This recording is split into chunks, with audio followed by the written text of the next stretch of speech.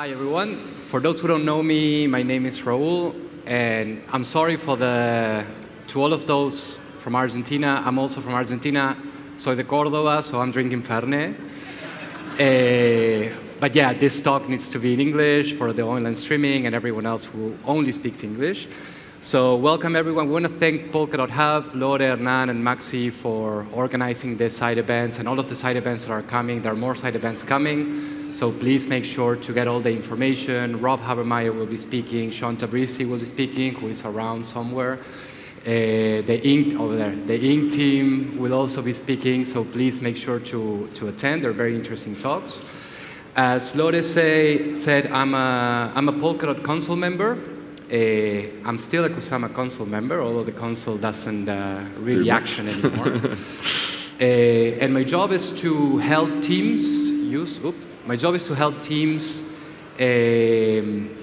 or advise team on how to propose submissions to Treasury on governance on both Kusama and Polkadot. I don't know if you want to introduce yourself. I don't think you need introduction, but if you want to introduce yourself. My name is Gavin Wood.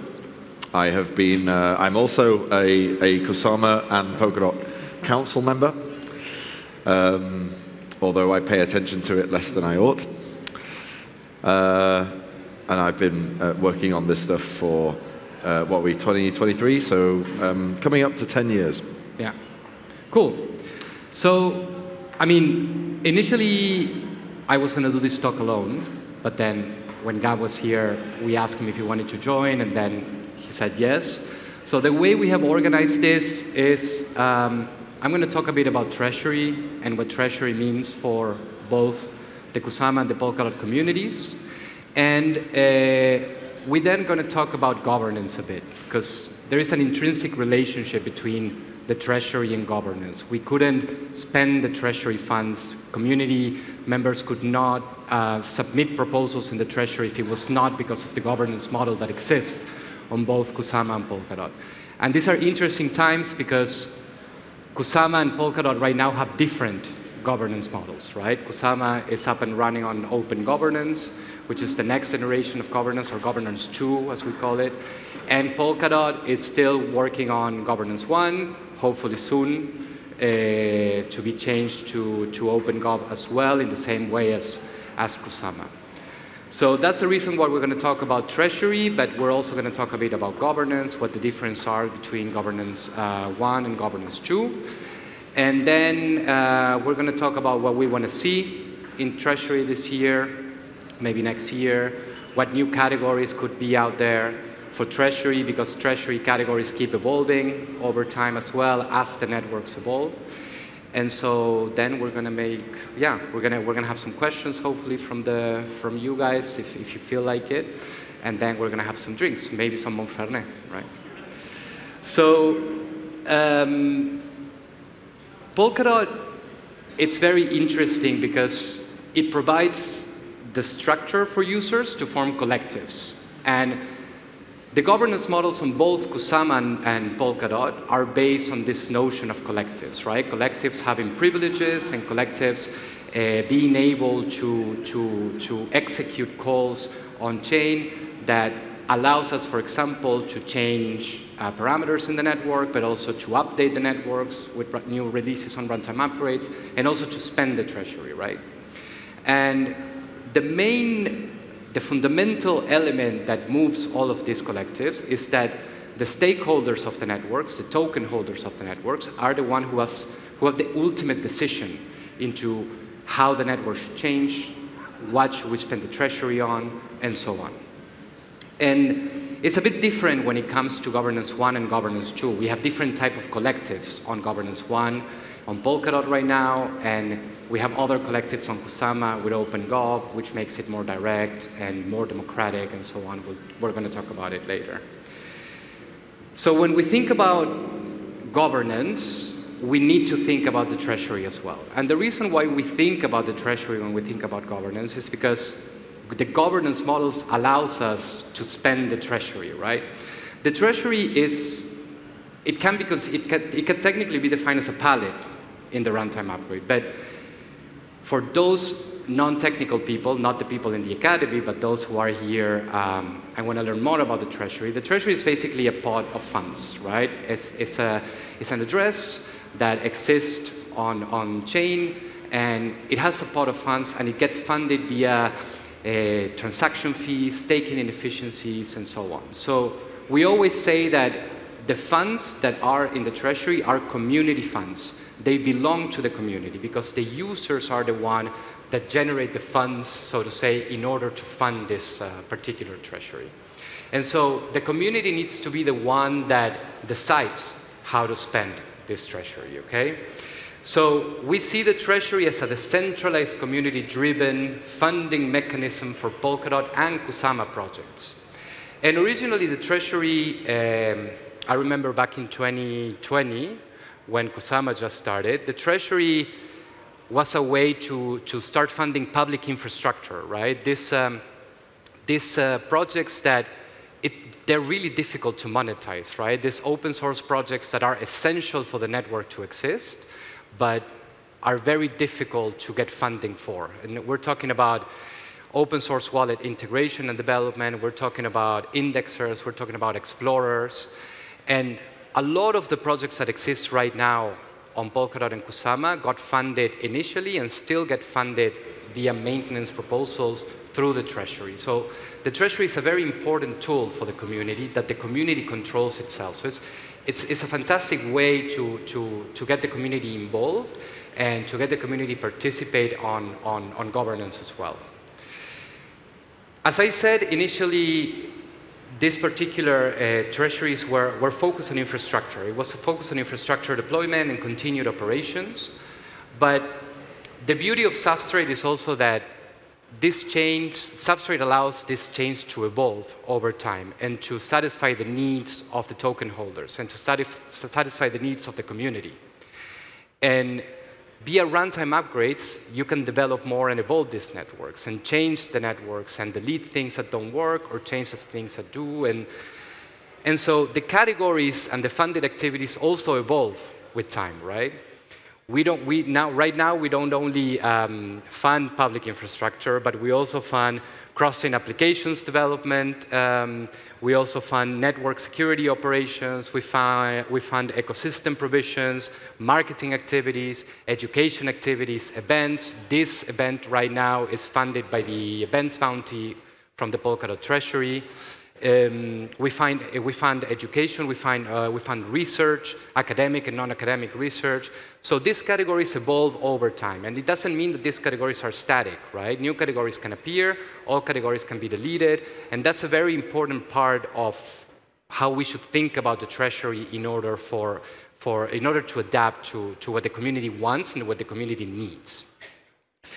And initially, we had only two spending mechanisms. We define spending mechanisms as the way that, let's say, the community members submit their ideas for the collective that is in charge of the management of the Treasury to decide for yes or for no for a particular spending. On Governance 1, for example, the normal route was for these submitters to go to the Council. This group of people or organizations that sit on the Council and were elected by token holders as well. But with open governance, this has changed. And all of the Treasury proposals go to the community to be voted by the community directly, right? And initially, what we had was two spending mechanisms, what we call spending proposals and what we call tips. And then a community member from Kusama and Polkadot, Emil from Polkascan, which was one of the first explorers that got funding from Web3 Foundation grants and later from the Treasury, came up with the idea of a new spending mechanism. And this spending mechanism is called the bounties, that is now in the middle. So I want to talk a bit about these three spending mechanisms, because these are the ways in which community members like you, the people in the academy, people like organizations like Polkadot Hub, and other people can actually get funding for the ideas that they have if they think these ideas particularly bring value, right?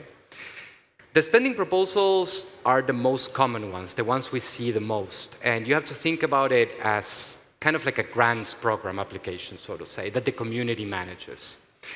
So it's sort of a grant application that is on Kusama right now voted by the community, and on Polkadot voted by the council, and sometimes voted by the community, right? And when we started thinking with the community about what's the process that we need in place in order to spend the treasury, right? We were thinking, okay, so let's lay this out as a grants proposal in which the community member identifies a problem and identifies a solution for this problem, which will be the deliverable, and then lays out in a document, in a proposal document, the milestones to reach this particular solution. And that's the way right now the community and those who propose to the Treasury lay out their document proposals for the community to review, give feedback, ask questions, or make any particular comments about their idea. This is a general structure that a spending proposal has right now on Polkadot and Kusama. Of course, you need to add what your goals are, right? What the deliverables are, what the roadmap is. At the moment when we started thinking about this with the community, we had a lot of technical proposals, right? We have much more technical proposals. So we were thinking about the milestones, the roadmap, what's the budget, what type of developers do you need, and so on. However, this can definitely be translated to other type of proposals, marketing proposals, education proposals, community proposals. And this particular structure works for any type of proposal per se. There is guidelines for this for you to follow, and there is a template if you want to use it. It is not mandatory per se to have a document as we suggest. When I work with teams that want to present things, I advise on doing this because it is easier for the community to understand what they want to do. But it's definitely not a mandatory thing. You can submit a proposal on chain without all of this structure. You can do whatever you want. The networks are open for you to submit. But you have to take into account that if there's no contextual information on the proposal, if there's no budget, if there is no explanation of what the problem is that you want to solve, then it is very difficult for the community to vote yes on it, right? So you have to give as much information as you can. Of course, a budget, a granular budget is very, very important. If you see the proposals that we have on the governance forums right now, that some of the council members are voting or the community is voting on Kusama, you will see that these proposals are very thought out. They have granular budgets. They explain how are they going to spend the funds from the Treasury. They say what are the deliverables. They set out dates for them to deliver this to the community, where can they find it, how can they access the deliverables, and so on. The tipping mechanism is a bit different, because the tipping mechanism allows us to reward community members for something awesome, right? It allows us to tip community members for things that really bring added value to the community. I remember when the guys from the Polkadot Hub started working on the first project, which was the website with translations and subtitles on videos from Sub-Zero, the first decoded, and so on. We started tipping them, right? Anyone could submit a tip back then and right now for something that they think adds value to the community. But in general, we use tips for things that are already done, for things that are completed, for things that we see that has added a value to the community. There are developers also contributing to the GitHub repos on Substrate, on Cumulus, and on Polkadot that are getting rewarded with tips by the community and by council member for their contributions, for opening issues, and so on. But also, these are used for non-technical things. These are used for translations, these are used for events, and so on. In general, the value of these tips are smaller than what we see on spending proposals. Spending proposals have a roadmap of maybe 3, 4, 6 months, 12 months, 1 year, 2 years, right? While tips are a bit smaller, and the work is much more tangible. It's already done. And the third spending mechanism is pretty interesting because the third mechanism, that is bounties, was born as a way to solve the problem of the council not paying attention or not having the time to review all of the proposals that the community was submitting, or not having the expertise, right? In general, council members, at the beginning at least, were developers and were part of the core teams in the Polkadot and Kusama ecosystem. But they didn't know about marketing, right? They didn't know about education. They didn't know about how to organize translations, right? And so it's hard for some council members to be experts on everything. And so bounties mechanism is a way to delegate the curation activity of proposals, of these spending proposals, to experts on the topic of a proposal called curators. And technically speaking, a curator is an address. It's a Kusama or a Polkadot address, right? And it can be organized as a multisig, so it works as a mini council of experts in marketing, in education, or in events. But it can also be one person, right? And the way it works is the community votes on opening a bounty for a particular topic. Let's say the events bounty that exists right now on Polkadot. And we allocate a portion of the treasury that stays in the treasury, is not moved, to this particular bounty only. So this portion is locked and stays on the treasury and is earmarked to be used only by this particular bounty. And then there is a second step in which we elect who the curators will be. And so if the curators organize around a multisig, for example, let's say a multisig of 7 people that are experts on events, then they submit their application to be curators of this bounty. And if the community approves, then this particular address that they manage gets the authorization to spend those tokens, those funds that are allocated for this particular bounty. And this is an interesting way of spending the treasury as well, because it allows 2 things. It allows a more efficient allocation of the funds. It allows people to submit proposals much more often and not to rely on the council. Back then, it was only the council, so we didn't have a lot of time. But it also allows a very important thing that, in my opinion, in Polkadot we see it a bit more, but in Kusama we have yet to see, which is to budget the treasury, right? Which is a very important thing in order to maintain an organized and an efficient allocation of funds. And if we see, for example, the structure in which we need to present these proposals, these submissions, right? In general, there are 4 steps to allow people to spend the funds. And the first one is draft the proposal, as we said. You can find all of this also online. You'll find the links after for you to review and ask any questions you have. The second one is publish the proposal on a governance forum. We have several governance forums. Subsquare is a really good one, I really like. Polkassembly is a legacy one, the one that was from the beginning. So we can push this for discussion. This is all an off-chain process for now, and the reason why we added this publication of the proposal is because when you submit on-chain, you need to bond a certain amount of tokens. And if the proposal is rejected, then these tokens will be slashed and go to Treasury. It's an anti-spam mechanism.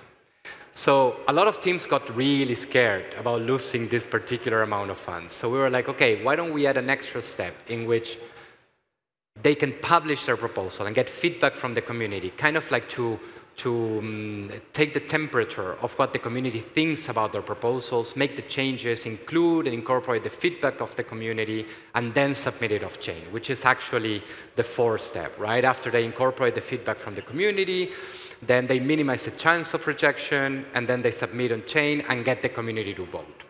In the case of Polkadot, the council is still working, so the council is the one voting on how to spend the funds. However, there are certain conditions. If a proposal is more than $500,000 in tokens, then the community has requested the council, they want to have the ultimate decision, right? And this is a gradual step towards a more direct and decentralized voting like it is in OpenGov. In Kusama, the community votes absolutely on everything right now. They vote on all of the Treasury proposals. They vote on tips, they vote on opening a bounty, and they elect the curators that they think are the best in order to manage this portion of funds that are in the bounty, right? So here I have an example of one of the governance forums, right? This is a Subsquare, and you cannot see it, but the link is down there. But well, I'll give you the link after. If you enter to this forum, this is one of them. As you can see, we are on Polkadot right now, on Polkadot Network, and on the left you'll have a column with all of the type of proposals that you can get on Polkadot. You'll see that you have referenda, you have Treasury proposals, you have bounty proposals, you have child bounties, you have tips, you have also motions. You can also check who the members of the council are on Polkadot. And here is exactly where the teams that want to propose are submitting their application. They publish their application in order for the community to leave comments, to leave their feedback, to ask questions, right? And after this process is done, they can also use this particular governance forum and also Polk Assembly to submit directly from here their proposals to the Treasury so the community votes. So let's talk some numbers. At the moment, as you can see to the left, I have Kusama Network, and at the right, I have Polkadot. You can see this is a graph that shows more or less of the allocation in the different categories that we saw before for the Treasury. As you can see, on Kusama, Kusama is the experimental network, right? So on Kusama, we have a lot of infrastructure spending. We have a lot of software development spending, wallet integration, and development. We have some liquidity provision proposals over there, and some bounties, marketing activities, and whatnot. As you can see, and this is what I was saying before, on Polkadot, the community took more seriously the idea of using bounties to budget the Treasury. So really, the allocation of bounties on Polkadot is huge. It's about 73, 72% of the network, of the total of the Treasury that was spent. There we have the events bounty, we have the Pioneers Prize bounty, we have different bounties that have millions of dots allocated only to spend on this particular activity. So the community goes directly to these curators to request for funding. They don't go to Council anymore, they don't go to the community. But what's interesting is that if the community thinks that these curators are misbehaving or these curators are not doing a good job, they still have the power to take them out of the role and to elect a new one, right? A new set of curators. So far on Kusama, we have had more than 240 proposals, 816 tips, and 20 bounties. On Polkadot, it's a younger network, and always we experiment first on Kusama. We have 208 approved proposals, 546 tips, and 20 bounties up and running right now. But as I said, the governance is intrinsically related to what Treasury is, right? So I want to talk a bit about, well, I want Gavin to talk. I'm not going to bore you anymore with my speech. I will let Gavin talk now. I want to talk about a bit how Polkadot and Kusama evolves and how Substrate allows for Polkadot and its parachains to evolve over time via runtime upgrades, and how governance has also changed via runtime upgrades, and what are the differences that we see on Governance 1 and Governance 2. But first, I want to ask you a question of like, I mean, you've talked about this before, but why on-chain governance, right? What do you think on-chain governance? I've seen you many times talking about this, and the three main reasons for me in particular is that forks are not only bad for code, but it's also bad for the communities. Forks hurt the community a lot.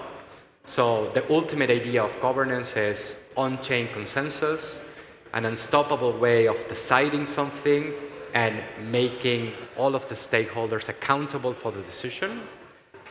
And the idea behind on-chain governance is also that in our opinion, off-chain governance, it's a bit sketchy. right? It allows small groups to make decisions on behalf of really big groups. It allows off-chain collectives to organize over phone calls or conferences, and either leads to like very shallow hierarchies or leads to decisions that are not really taking into account what the community wants, right? So all of these problems have led to some people like Web3 Foundation, Parity, and the community in Polkadot and Kusama to implement this on-chain collectives and governance. So I want to hear your opinion on on-chain governance, and why do you think it's important? Yeah.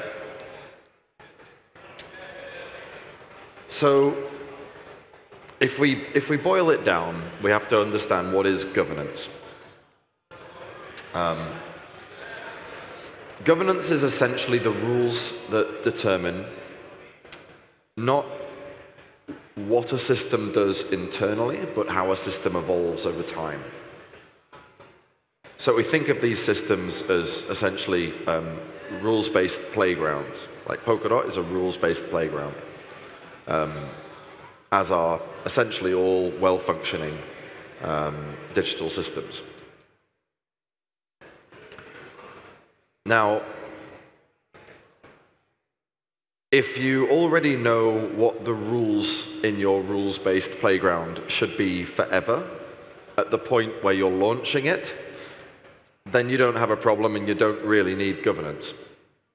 But as soon as you want those rules to change over time in some way that you cannot predict from the very beginning, then you need some way of determining how they should be changed at some later stage.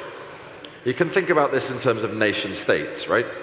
When you know, America was sort of founded and they had they introduced the Constitution.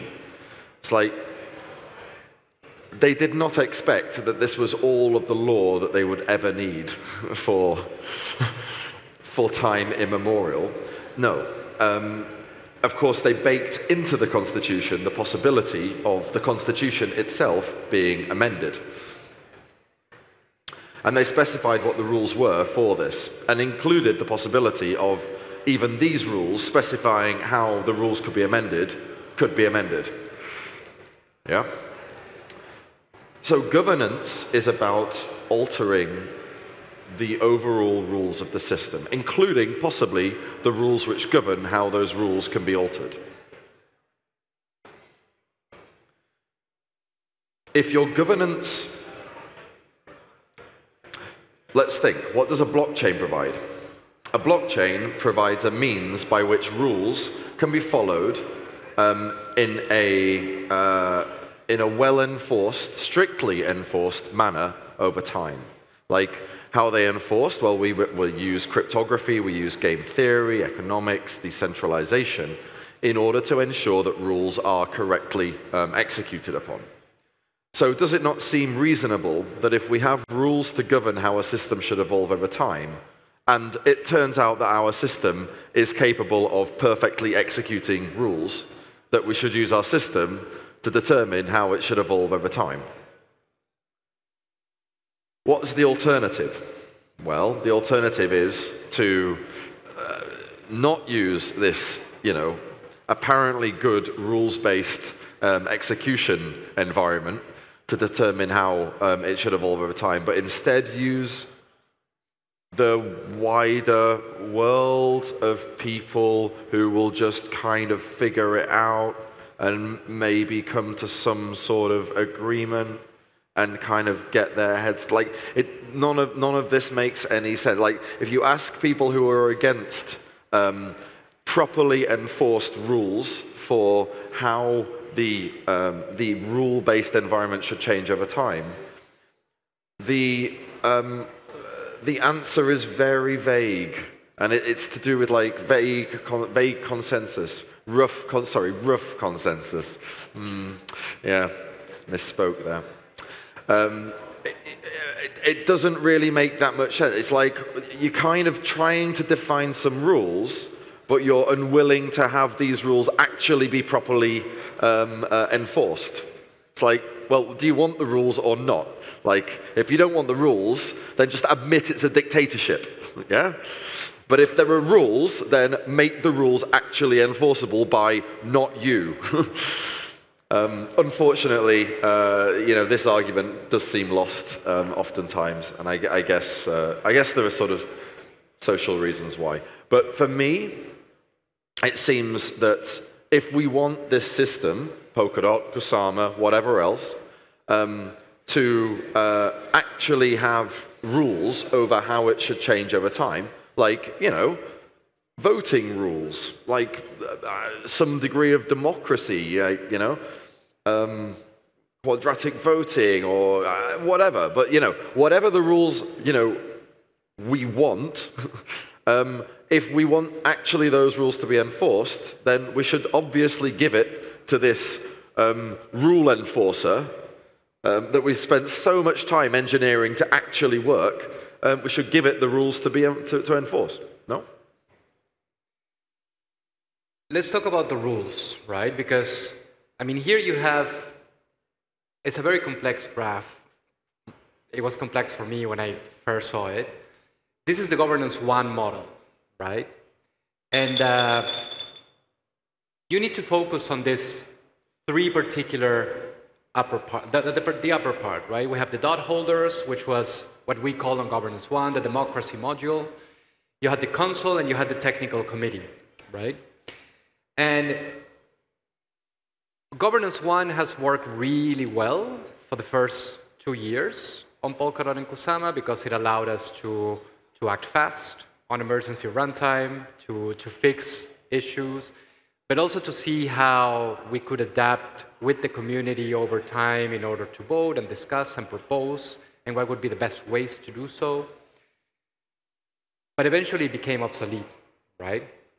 And it's very interesting to think of this particular idea of first-class citizens and second-class citizens in governance 1 model.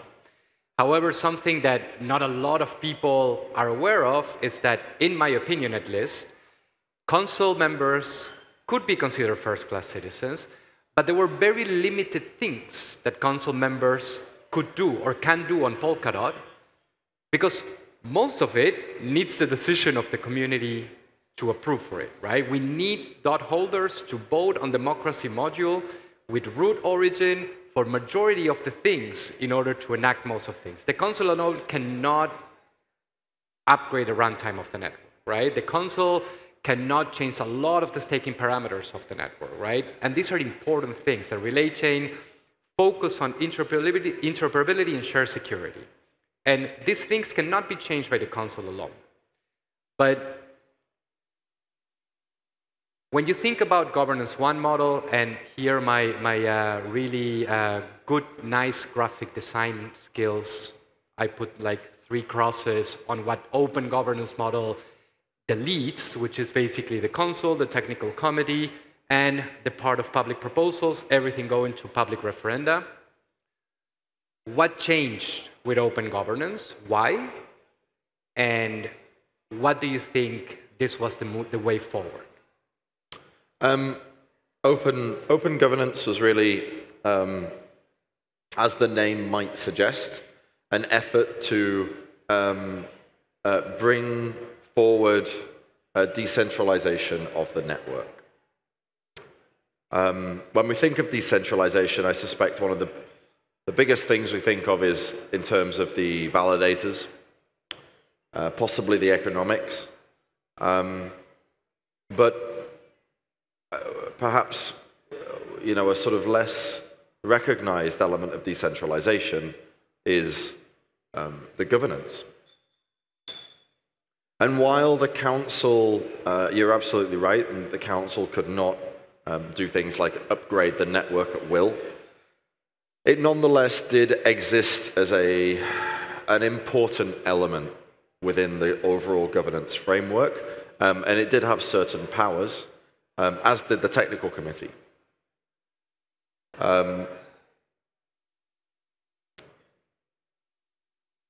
We are in a period of global regulatory uncertainty over these decentralized systems. And we need to do more to ensure, even at a practical level, ignoring the political environment, that the systems are actually decentralized, which is to say, we need to do more to ensure that more people are involved in the decision-making process. The Council and the Technical Committee was clearly an exclusive set of individuals, perhaps, voted in or otherwise meritocratically appointed, but still an exclusive set of individuals. And so it makes sense, if we are to decentralize the network, to attempt to remove these as much as possible, where possible, if needed, replace them with much larger groups, and ideally with the largest group of all, which is the token holders.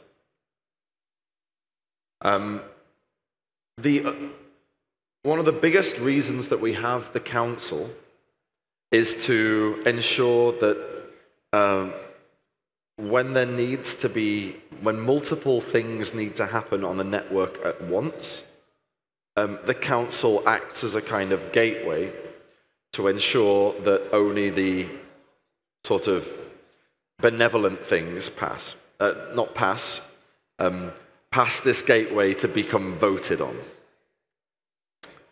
One of the things that Gov2 does, OpenGov does, is it removes that necessity. It allows for the possibility of many things all to be voted on at the same time. And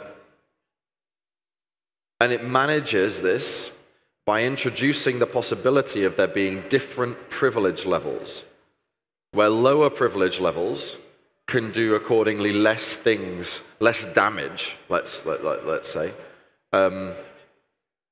but can all be voted on, but many of which can be voted on at the same time, whereas the very the highest privilege level, only one thing, much like in Gov1, can be voted on at the same time. This helps get lots more activity through governance. It helps have many more individuals involved in that activity, and yet it doesn't compromise, or it's at least designed not to compromise the overall security of the network. On Governance 1, we also had delegation, right? But it was a very rudimentary way to delegate your tokens compared to what we have right now on OpenGov. What has changed regarding that? Because we cannot expect 100% of the token holders to be active on a daily basis. I mean, I work on governance. I wake up every morning and I have 3 new proposals on Kusama that I didn't have the night before, right?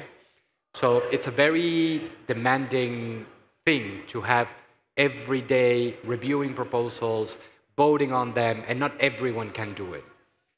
But we have this beautiful thing that is called delegation as well. So what changes Governance 1 delegation? What changes with OpenGov when it comes to delegation palette that we didn't have on Governance 1? I think one of the biggest, and for me, the most interesting things that we introduced with Gov2, with OpenGov, is indeed in delegation. So I mentioned before that there are these different privilege levels. Well, the different privilege levels correspond to different tracks. The idea that a track is where you can have one or many different votes going on at the same time for the same privilege level. And these privilege levels basically are like kind of, they're like reasons that you actually want to use governance. A privilege level might be in order to make a large spend from the Treasury. Another one might be to make a tip, a very small spend from the Treasury. Another one might be to upgrade the runtime. Another one might be to unbrick a parachain. And there are very, very many, like there are, I think, 12, 20, I don't know. Tracks? Yeah. 16. 16. I think, yeah. So we got like 16 tracks, right? 16 different reasons that you might want to use governance. And if you think of it, it's almost like, to take the analogy of like a sort of a national government, it's kind of like 16 different areas of the law that the government might want to change, right? That particular proposals, motions might alter. And as such, it's not unreasonable to expect that different individuals would be better suited to judge different tracks, right? Different areas of the law, right? Different areas of this chain, this system. So with delegation in Gov2, in OpenGov, you are now able to delegate different tracks to different delegates. You may not want to delegate some tracks at all. You may reserve them for yourself because they may be it may be very rare for these tracks to have anything on them. And you may not necessarily want to trust your delegate with that. I might delegate to one person to judge motions concerning tips, which are relatively minor. I might delegate to another person for motions concerning grants, someone else for motions concerning technical elements, and maybe I leave it to myself for motions concerning runtime upgrades or rescues where money is minted. This kind of level of privilege, the ultimate level, root level of privilege. And so this allows a much more agile level of voting, and I think it's actually something that perhaps other democratic systems could take some ideas from. And what I think is also interesting is that these tracks, the same as the categories that we had on Treasury funding, these tracks can evolve over time. We can add new tracks, right? We test on Kusama the ones we have. In my opinion, I've already identified 2 more curves we could have, 2 more tracks we could have. One, because the thing is, if you don't have a particular track for a particular call, this call will go by default to root, which is very hard to pass. It's dangerous. We need to have it empty in case we have an emergency, For example, for me, the idea of having a track for bounties to budget the Treasury would be nice. I think the same way we have for small Treasury proposals, medium, big Treasury proposals, something only for bounties, not only to allocate the funding, but also to elect the bounty curators, and something to assist on unbrick parachains that have difficulties and need help from the relating governance in order to fix any issue, right? Those are the 2 things that I think could be a good thing to experiment with on Kusama, see how it works, and we can add them via runtime upgrades. So that's also a beautiful thing to have, right? And if we talk about Treasury, if we go back a bit to Treasury, we talked about these categories, and we have had very different proposals throughout the years, right? We have, we had client implementations, wallet integration, wallet development, mobile applications, cross-chain applications, marketing events, the Decoded, Sub-Zero, the Davos conference. We had a lot of different ones. And of course, the Kusama and the Polkadot community are slightly different, right? The Kusama community is a bit more, I don't want to say innovative, but they dare to try things that maybe Polkadot is a bit more conservative about. They don't do it, right? They don't want to do it. What do you want to see, or what do you think Polkadot and Kusama needs, or what do you think the Treasury needs to fund in this new stage of development? What kind of projects would you like to see on Treasury? I think we need to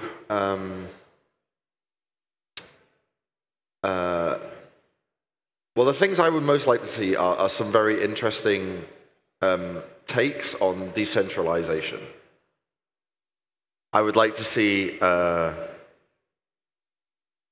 good ideas of how to raise awareness, educate, and advocate. I suppose I'd like to see just new ideas being presented. Like, hey, here's maybe the amounts of funds are quite small for these new ideas. Maybe the proposal isn't like quite as deep as some of the bigger ones are. But I would like to see proposals in the range of say $100 to $1,000 that maybe a single person or two people could do in a few days. That just that raise awareness in a small but reasonable way. Ideally, ideas that can be replicated everywhere. Over time. I don't think we've had too many of these kind of proposals. They tend to be either tips, where someone's done a little bit of digital whatever, or they tend to be big $10,000 plus projects. That was one of the issues with Governance One, right? Because the process to apply for funding on Governance One was long. A lot of community members complained the process is long, the process is slow. Council members don't pay attention. They take too much time to review and give feedback.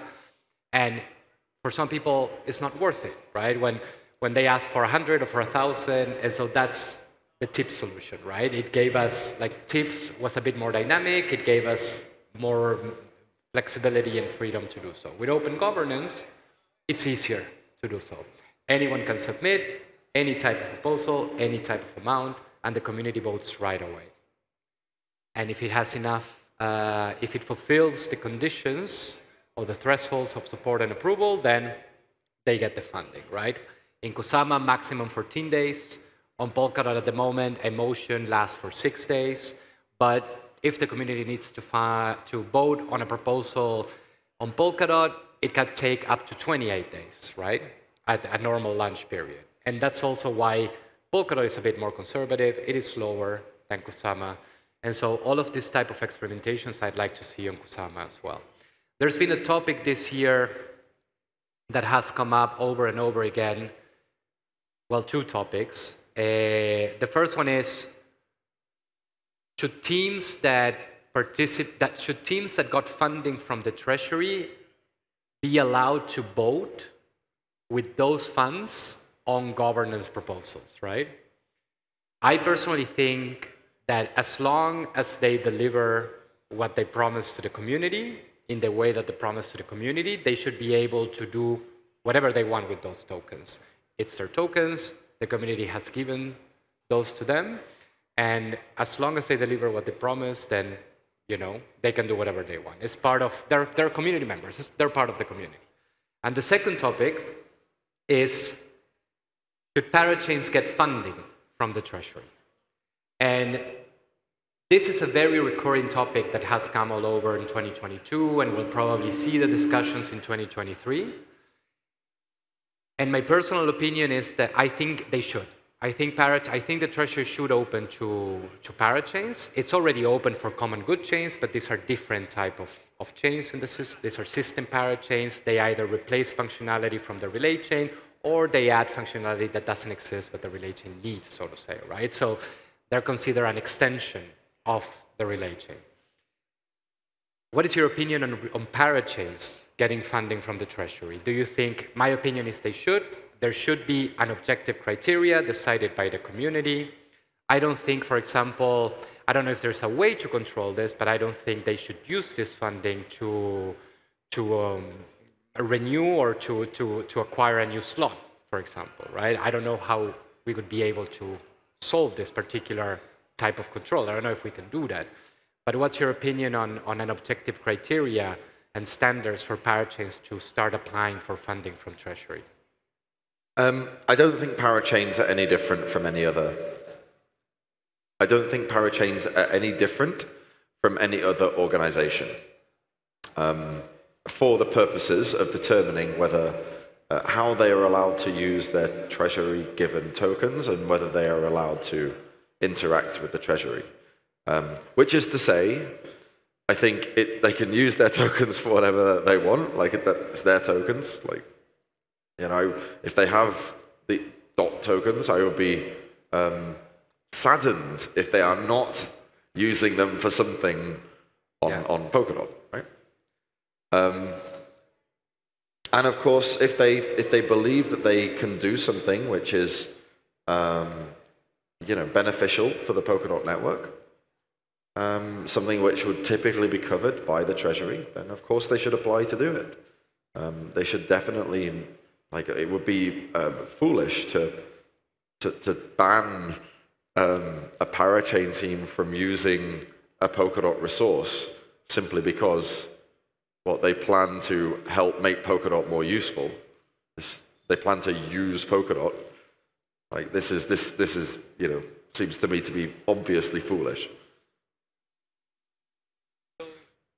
Can you hear me? Yes. Okay. So to finish, I want to leave you 2 QR codes here that you will be able to scan after if you want. The first one is the Polkadot Treasury website. On the left, you have this. On the Polkadot Treasury website, you will be able to find the steps that we talk about, the mechanisms that we talked about, the guidelines and the template. If you have a good idea, if you have an idea that you think will bring value to the community, for the Polkadot Academy students, but also for anyone else in the community that is here or that is listening to us and they think they can contribute to make Polkadot better, then make sure to check the guidelines and the rules by the community on the use of Treasury. Apply. You can find us always in the direction channels, or you can find us on Polk Assembly, on the governance forums, and SubSquare. Ask the questions that you want to ask. We're here to help you apply to Treasury. We're here to help you engage and talk to the community about what the community thinks they need and how you can help. And to the right, we have a QR code for you to learn more about governance. This QR code takes you to the wiki, to the Polkadot and Kusama wiki. And this is a really great resource of documentation for people that want to learn more about governance, Governance 1, and open governance as well.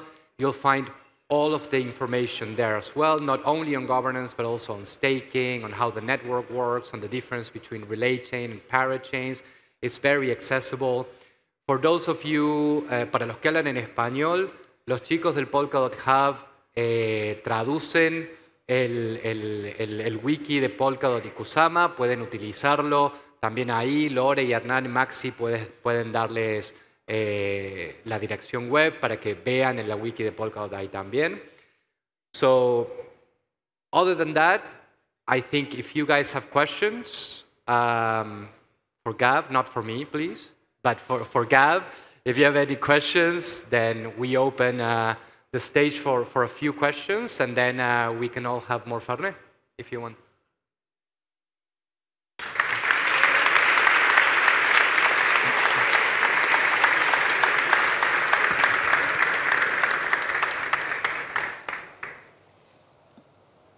Muchísimas gracias. ¿Alguna pregunta?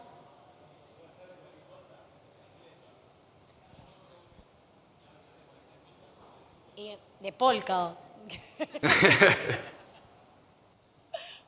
Okay. Hi, Gavin. Was a wonderful exposition. Thank you. I'm Ariel here from Argentina, Buenos Aires. Well, regarding the things you said, was great. I don't have any question. I will be looking forward of the QRs and the articles and see all the information. I want maybe to take advantage of this opportunity to ask you about your expectations and projections maybe for the gaming field and how Polkadot can work with gaming. We are a game studio and we are looking for good opportunities to work together. So maybe just that. what do you think about the GameFi field and the play-to-earn games in general? I don't want to promote my game, don't worry. Okay. I think it's you know, possibly one of the few legitimate uses of NFTs. I think I think we can see you know, Polkadot blockchain being a possible substrate for games to connect games. So you can maybe make some sort of there are a few ways of doing this that I can imagine. One of them is to have like some sort of currency that multiple games use and that is valuable in all games and that you can move between games with. But maybe like thinking more broadly about how different games could possibly use the same game, I don't know, concepts, objects, whatever, and that again they could be moved between games, moved between environments. I mean, I guess this is basically the basis of metaverse stuff. But it seems to me that if you can somehow create a critical mass of environments that utilize a digital object, a digital asset, then that digital asset could possibly be sensibly utilized outside of these well-aligned games into maybe other games producers might say, well, your digital asset library is so rich and well supported amongst your own games, I'm just going to start supporting them in my games in order to sort of bring on some of your users into my environment. And once you can once you can get to that critical mass, then we start sort of imagining as a game object library that you can take with you into games produced by many different teams and publishers. And I think this is like a pretty interesting possibility. Yeah, I mean, and then of course there's taking it a bit sort of in the other direction. Games that exist sort of more on-chain, right? So games where it's not some server somewhere that's like with some proprietary code and that the players connect to, but actually, I don't know, it's like a card game or something, maybe like a collectible card game, right? But where you play on-chain. And with Polkadot's sort of level of scalability, we can actually start to imagine the possibility of having a large, a mass market collectible card game, say, that exists, that is played on chain, and therefore whose rules are guaranteed to be enforced, and therefore the rules can have some degree of economics behind them. I remember in the early days, I used to play Magic the Gathering in the early days, in the mid-90s. And one of the ways that you would usually play when you were playing would be to have an ante card, right? So you basically draw a card at random from the decks before you play, and then whoever the winner is gets both cards. Yeah. So there was a very clear economic incentive to winning. And if you had a good deck, then the chances were that the card that was going to be drawn that you'd potentially lose was actually valuable. Like, it was worth money, like potentially quite a lot of money. So you better well be a good player and know how to use your good cards, or you're going to end up like hemorrhaging money here after you keep playing these games. And I think like doing something maybe similar, like through on-chain mechanisms, could be quite an interesting sort of innovation in this regard. And of course, if you combine that with programmable or programmability, then you could imagine like where you end up with user-created cards with their rules that interact with the environmental rules with other cards, but that were not conceived when the game was conceived. You know, again, to take the Magic the Gathering analogy, like over time, more rules have been introduced to the game, right? More cards have been introduced, the cards have their own rules. Even more environmental concepts have been introduced that cards can then utilize. Well, you know, this is all coming from just one gaming company. What happens if you open it up so that everyone can create cards with whatever rules they want? Everyone can introduce new environmental concepts that cards can draw upon. Of course, you know, you're going to end up with cards that are just like, play this card, win the game. But then you will, then this brings forth the possibility of having curators that like look out for cards with interesting rules and curate collections. Yeah? And then you can have like, I don't know, competition collections for these things. So I think, you know, when you think about the possibility of like mass access and programmability, like games can become, you know, you got an awful lot of new avenues that you can go down as a game designer.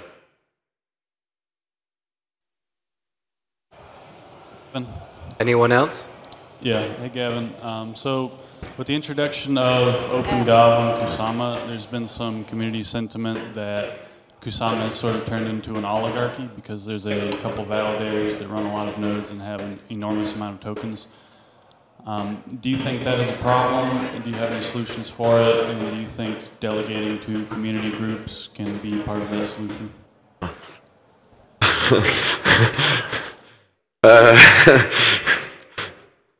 Did you get any of that? No. Okay. Sorry. There's been some community sentiment that with the introduction of OpenGov, Kusama has become sort of an oligarchy because there's a couple validators that have so many tokens from running a lot of nodes, and they basically control all the votes. Do you think that's a problem? Do you have any solutions for it? And do you think delegating to community groups can combat that? You're talking about factions in the voting system? Yeah, basically the validators sway the votes because they have so many tokens. Okay. Yeah, so what do you think about the friction, if I Young Beef, right? Yeah. So, correct me if I'm wrong. What do you think about the friction when it comes to the voting model, the governance model, between different small groups lobbying and factioning towards a vote for yes or no? For example, validators, that's what you said? Hello? Yep, okay. I think I don't see any obvious issue arising yet. I suppose I would accept that not validators, but stakers are more likely to vote simply because their tokens are already in the system and locked. So they will be well represented. If stakers are represented, does it mean who is less possibly represented? I guess those that want to keep their tokens liquid. That's sort of by design. Conviction, yeah. The point of conviction voting is to ensure that those who are locked into the system have a greater voice than those who might exit at any time. So at least at the moment, I don't see a big issue. I think the issue could be bigger for other chains with different forms of consensus. For example, in a proof of work chain, where it's quite likely that the validators have no tokens whatsoever, could have an outsized effect, a voice in governance. I see this as a much bigger issue. Whereas validators, like those who literally just run validator nodes, who have no funds at stake, they still don't have any voice. Yeah, in Kusama or Polkadot.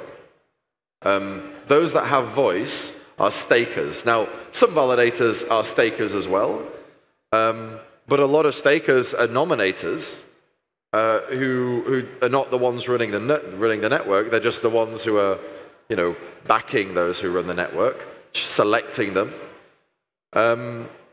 And if, you know, I don't see a great issue so far with those guys who, you know, have their funds locked in Polkadot for at least 1 month, with, you know, having them be active members of the voting community. That said, I think we should always be looking out for ways of improving the decentralization and the I guess the variety of voices within the decision-making system in order to maximize the possibility that our system, you know, is actually optimal.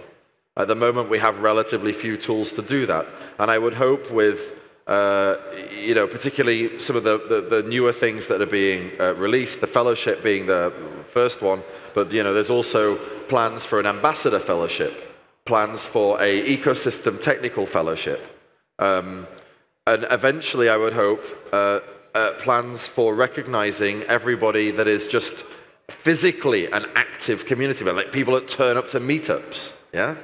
And when we can recognize more and more individuals, then we have, I think, a greater chance of crafting a governance system that is that can withstand a greater level of bias, prejudice, attack.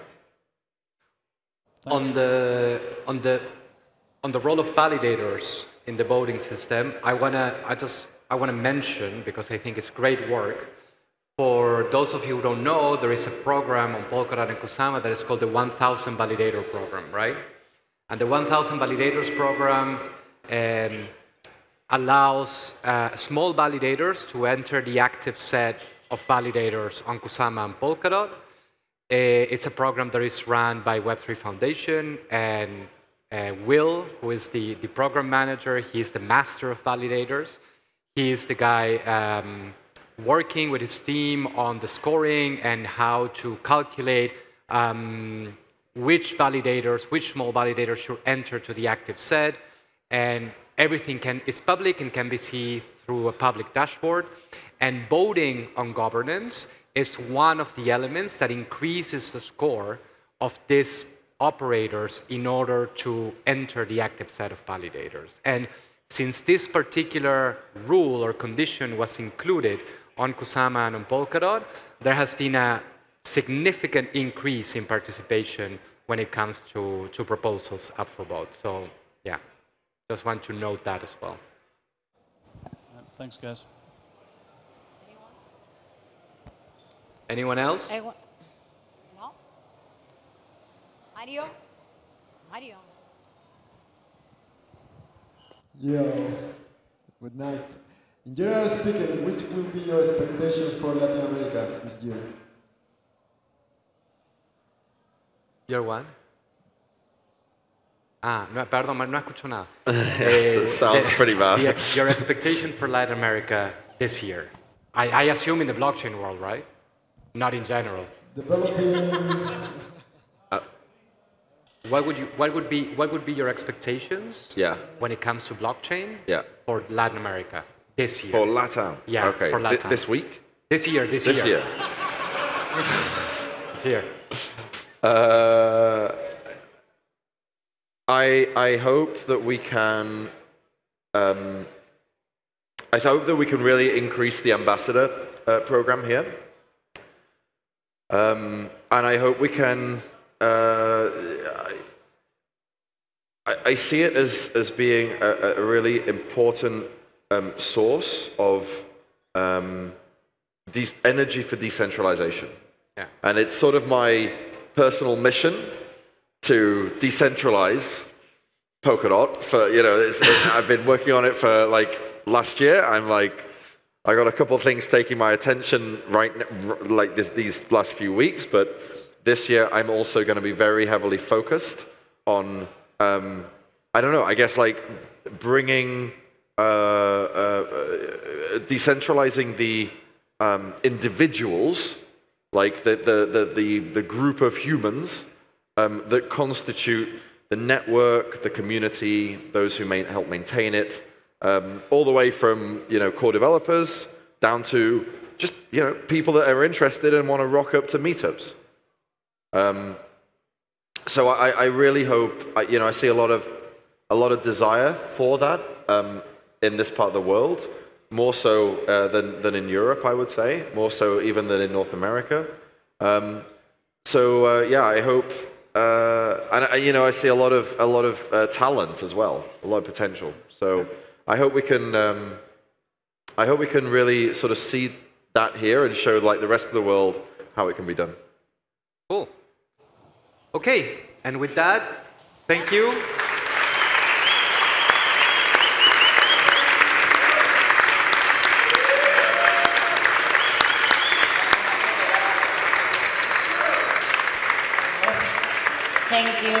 Thank you so much for being here, and thank you so much for select Latin America to this event. And all of you, we will have a second side event on January 31 and the third on February 8. So we will see you again, and you can take something to drink, something to eat. We have a cocktail in the not the main stage, in the other place. Before you go, a photo as a memory of tonight, please, with Raul. What do we do? Gavin. ¿Así?